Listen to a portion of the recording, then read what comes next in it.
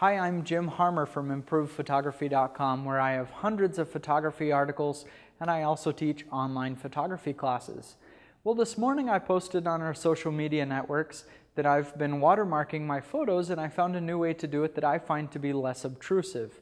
So about a year ago I started putting my signature in the bottom right of the photo, and I make it either silver or black so it kind of stands off the background.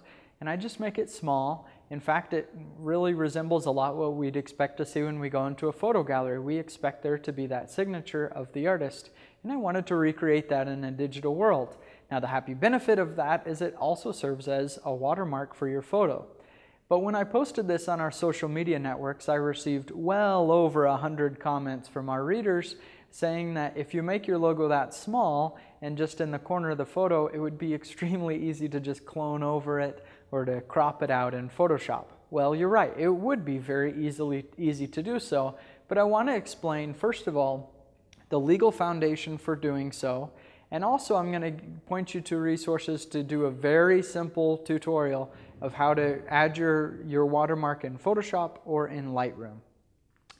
First, I am not your lawyer. I did go to law school, but you need to seek competent legal advice to apply the law of your jurisdiction into your specific situation. But this is how I run my business and I understand the law to be.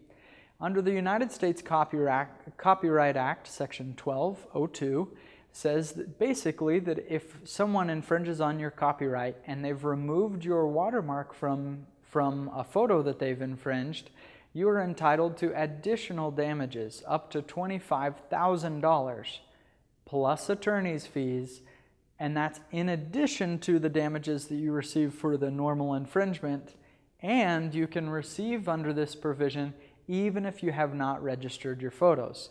So it's a pretty significant benefit to protect your photos by including a watermark. If it's removed, you can get additional damages than you would otherwise.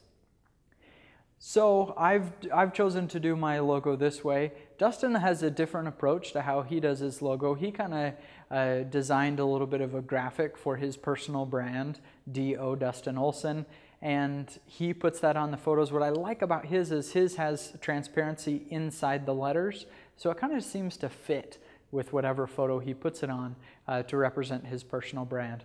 But however you decide to do it, you need a very easy way to apply your photos, apply your watermark to your photos, so you don't have to go through additional steps and pasting it on top of the photo every single time that you want to add a watermark to your pictures. So I want to point you to two quick videos that I've created to show you how to make a signature watermark like this and put in a Photoshop brush.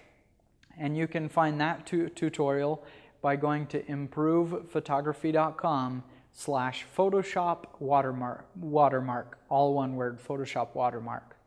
And that'll just be a 2-minute tutorial on how to do it. If you're a Lightroom user and you want to do the same thing, it's even easier for you to apply a watermark. And for that tutorial, go to improvephotography.com/Lightroom watermark. If you follow those tutorials, you'll see easily how to do this and apply it to your photos. But I think watermarking is very important to protect your copyright and your rights to your photos. But the most important thing is you do it unobtrusively so it doesn't detract from your photo. I hope this tutorial helps and that you'll join me on improvephotography.com. Thanks.